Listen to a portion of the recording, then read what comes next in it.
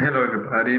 I'd like to introduce our presentation, which is about the Brazilian regulatory policy in relation to the transport sector, mainly the fuel sector.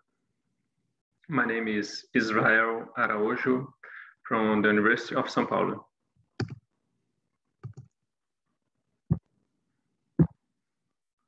So, the main thing is that the fuel sector is closely related to the air pollution, is a hard to abate sector.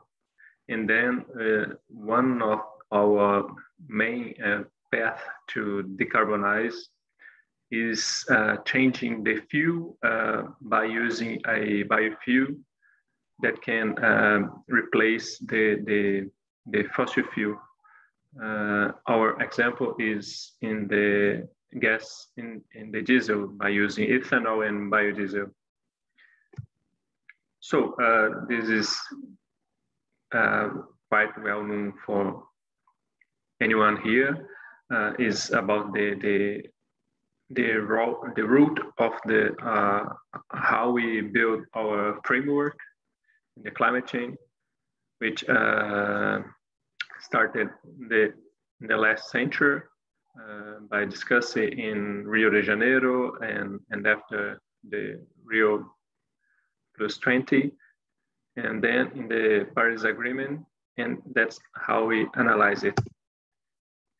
So even have many countries doing effort to minimize or to deal with the climate problem, such as the UN, by trying to deal with different countries, the pollution in the transport sector remain as a important goal to be tackled to these countries.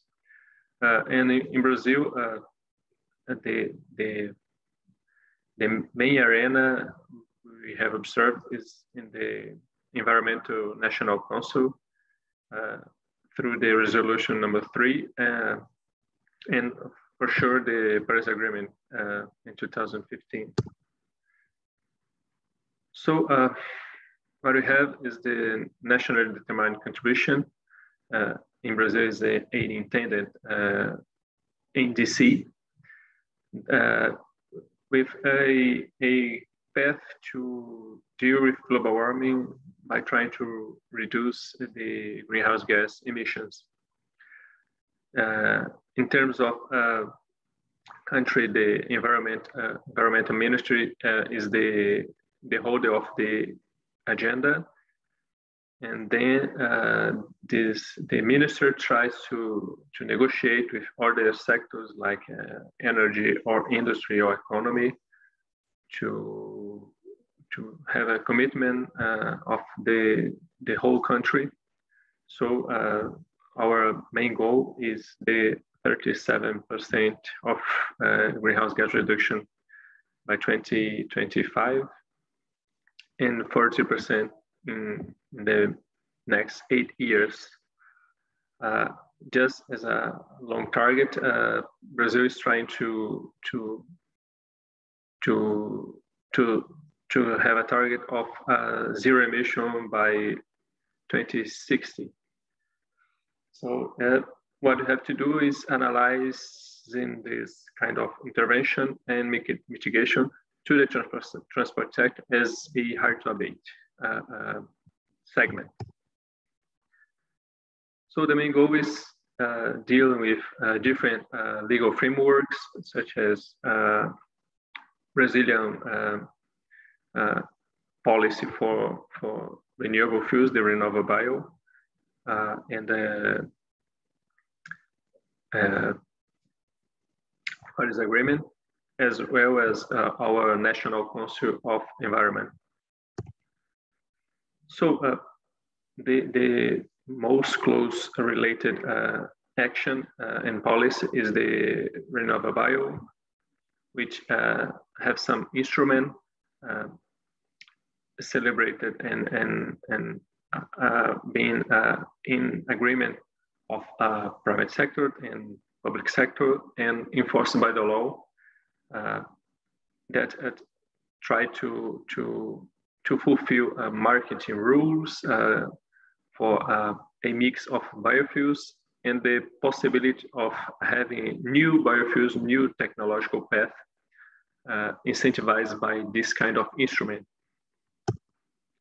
So the Renova Bio policy intends to promote the decarbonization of the transport sector, basically using this kind of cap targets of greenhouse gas emissions, the biofuel certification by third parties, and as a result, the decarbonization credit, the CBIOs.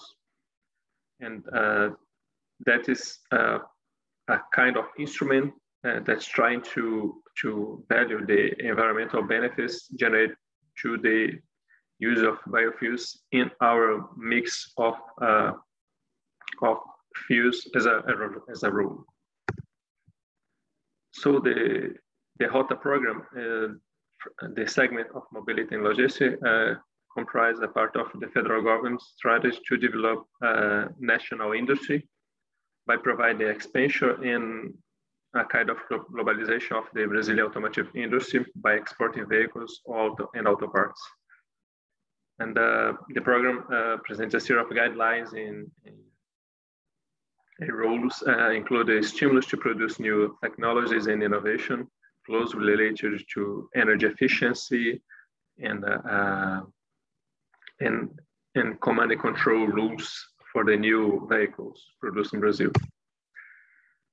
So the PROCONV, the Air Pollution Control Program for motor vehicles, and the related programs are also other essential instruments to deal with the patterns of the fuels in general, not only fossil fuel, but biofuels that is used in our energy sector or even only in the transport sector.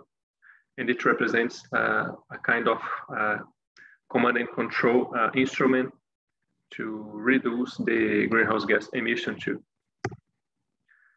So you try to analyze the feasibility, effectiveness, efficiency, and applicability of measures to control this kind of problem and then reduce the carbon emission. So it's kind of essential to analyze the primary law, the standards, the infralegal framework, and how the different agencies try to deal with this complexity of framework. So that's all that we have to present for now.